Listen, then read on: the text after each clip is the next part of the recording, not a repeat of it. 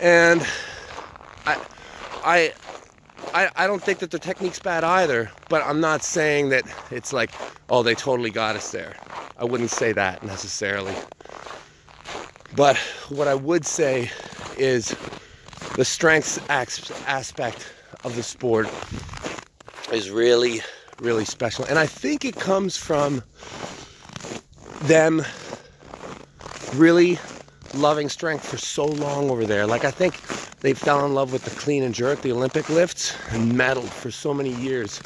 And I think that they just thought it was cool before we did. And so when it comes to getting specifically strong, they've mastered it in things like Olympic weightlifting. And I think that they've taken all that knowledge and just transferred it. I met another guy, the evil doctor of Zloty. This guy studies adaptive sports physiology, right? How cool is that? Like, so you can be like a personal trainer, or you can be a doctor in adaptive sport. What did I say? Adaptive sports. Anyways. So he's talking to me about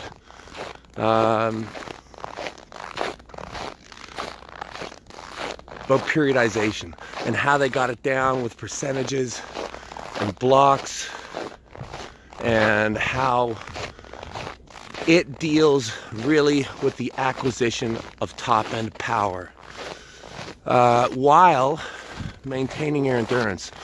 Anyways, it's just always good to meet all these people. I'm just really happy in that regard.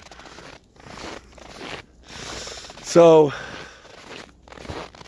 I guess the one thing that I can say coming away from this entire experience, you know, I've learned a lot of things, you know, with my training and, you know, what I got to do to be a better arm wrestler. But the one thing that I took away from it is, again, why we do it. Why do we do this thing called sport? And it's because together we are better, you know, and sport lets us come together, you know, exchange data, exchange experiences, so that we can all move forward.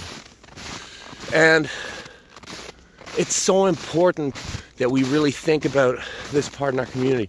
And I was just thinking, like, so I've been working on a project for like 2 years, and at some point I might really reach out and beg for help, because I am getting nowhere. And I'll probably do another video. Communication, we have to start tagging on Instagram differently so that people can find us and that people can join us, because so many people use these things now just as a form of communication. So Instagram, everybody uses Instagram. So when it comes to searching, when it comes to filing, when it comes to everything, just to make it easy, we should hashtag arm wrestling and hashtag geography. So like, for example, right away, hashtag arm wrestling, hashtag arm wrestling Canada. And then I could go one step further, hashtag arm wrestling Ontario. And if I lived in like a major center, I could go, guys, the next one, 1 week, World Arms Sumo Championships in Tokyo, Japan. And I'm so excited. All right, later guys.